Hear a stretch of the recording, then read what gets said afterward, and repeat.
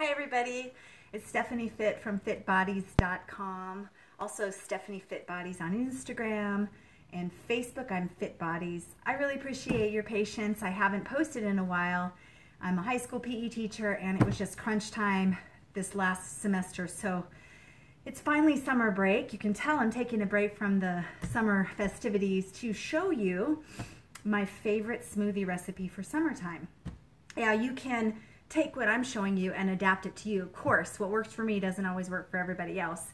But I'm going to show you, I get a lot of questions about what I do when I'm on the go and when I'm busy playing and having fun. Sometimes I don't have time or don't want to take the time to prepare this big meal, and so a smoothie is something that I can grab and go, or if I'm hanging out outside with the dogs and the kids and the water and the sun, something that's refreshing and super healthy.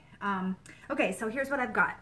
Blender, and I've already filled the blender to about 2 cups. I use canned coconut milk. Now you could use the container of coconut milk that you get from the refrigerated section, but oftentimes there are additives to that. And I'm really trying to decrease the amount of additives and flavorings and chemicals in my life. It doesn't mean I'm perfect and doesn't mean you have to be perfect. You could use whatever floats your boat. But today's recipe is a can of coconut milk, including the creamy, harder stuff that's at the top that's more buttery. I add that as well, and then I fill this with water until it's about 2 cups, maybe a little bit more of liquid. This makes it nice and creamy. Again, if you don't like coconut milk, use almond milk or hemp milk or flax milk. Just make sure there's as few additives as possible. Also, I recommend rotating. You don't want to do the same thing all the time. So this is what I do in the summer often, is the coconut, because coconuts make me think of summertime.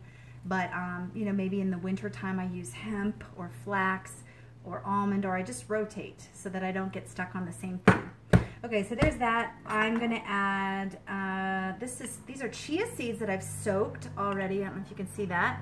So I'm gonna add a nice big spoonful of chia seeds.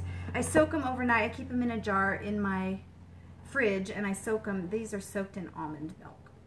All right, let's see what else have I got here. These are fresh ground flax seeds. I store flax seeds in my fridge to keep them fresh, and I grind them right before I eat. I don't always add these every single time. The jury's out. Some experts say that they help balance hormones, and others say stay away, especially if you've had hormone-based cancers. I haven't, I've seen a lot of both. So instead of eating them every day or never eating them, I consume them once in a while. I figure I'm gonna split the middle, and since I'm a breast cancer survivor, I want to do what's best for my health, but I also want to, be careful. So once in a while. So today I'm adding that in. I add cinnamon. Love the antioxidant properties of cinnamon. Shredded coconut. No sugar added. Okay, make sure that there's no sugar, and read your label. Make sure there's limited chemicals and additives. Anything that says natural flavorings means it's got MSG in it. We're trying to avoid that as well. I already put a scoop of collagen and peptides in for hair, skin, and nails. Let's see what else. Oh, MCT oil. Forgot to add that. This is for brain health, skin and hair. I love it. Extra fullness to add the fats in there. I use RealSalt. I do add salt to my smoothies. Crazy, right? I want the trace minerals that are in here. This is not processed. This isn't your iodized salt that you get in your little shaker and from your kitchen counter. This is unprocessed real salt. This particular is ancient fine sea salts, mined from the Great Salt Lake in Salt Lake City area. But you could use Himalayan sea salt or anything that's Celtic sea salt, I guess is another brand, but anything that's real, that's unprocessed. I add that because I need those trace minerals. Let's see. Okay. Oh, MSM. Here we go. I add the MSM for the anti-inflammatory properties and gut healing. Helps my joints as well.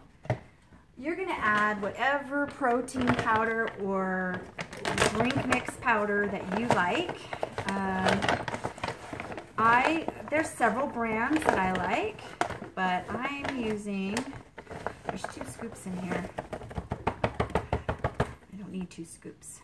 All right, here we go. I use a heaping scoop. This is vegan vanilla. And the brand I'm using today is Shakeology, but there's all kinds of great brands out there. You research and find what works for you. I'm also going to add, hold that thought, I got to get my blueberries out. This summertime, and I think of blueberries with their antioxidant properties, I'm going to add a generous amount of blueberries.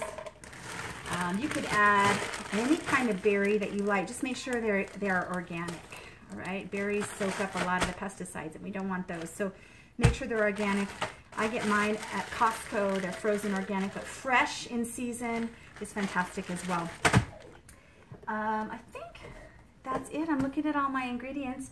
Yeah, I just blend this up, and I won't bother you. You know how to blend stuff. I blend it up, and I chug it down while I'm outside in the sun, soaking up some vitamin D and hopefully some vitamin C, SEA, vitamin C.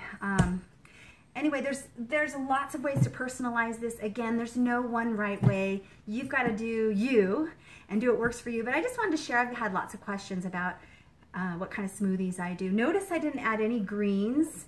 The powder that I use has greens in it, so I don't have to bother. Plus, there's a lot of people who believe that greens should be cooked like kale and spinach, that eating them raw is a little harder to digest, and so they recommend cooking them. So I just get the drink mix that already has the greens in it, then I don't have to worry about that. And then I can cook my greens later for dinner. Anyhow, I really appreciate you tuning in. It's been a while. Thank you so much for your support and for subscribing. You can subscribe below if you haven't already. And you can follow me on my different social media sites. Also look below. I'll put a description and I'll actually write out the recipe for you if you'd like. And check out my other info, my other videos, and look for more this summer. I've got a little bit more time on my hands, so I'm going to share a little bit more about what I'm learning. And until next time, everybody, peace out.